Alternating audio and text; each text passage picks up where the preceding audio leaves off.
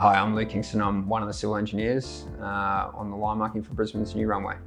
We've commenced. It's about 242 kilometres of line marking to be done. Within that, there's glass beads that need to go down on the taxiways. There's extensive lettering, landing strips, aiming strips that need to be done. There's a fair bit of cleaning. That process needs to be started so that way all the contaminants are removed and they can paint their 2 coats of lines.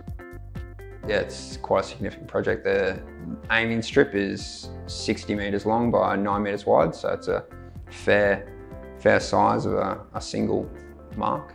It gets done by a truck as well as hand spraying. With the truck is obviously a lot quicker, and overall the project's probably going to take 4 to 6 weeks to complete.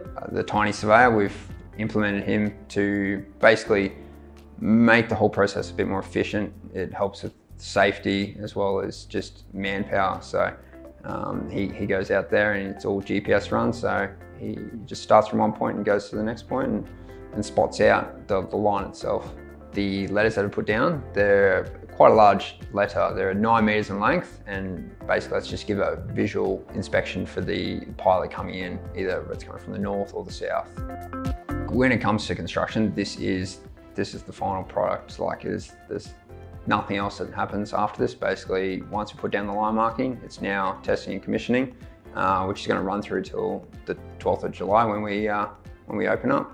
Yeah, look, it's a once-in-a-generation sort of project. It doesn't come around very often, so to work on it has been quite a pleasure. It's been quite challenging. It's had its ups and downs, but you know, at the end of the day, it's something that is just on such a grand scale, and I think everyone will be pretty happy with the finished product.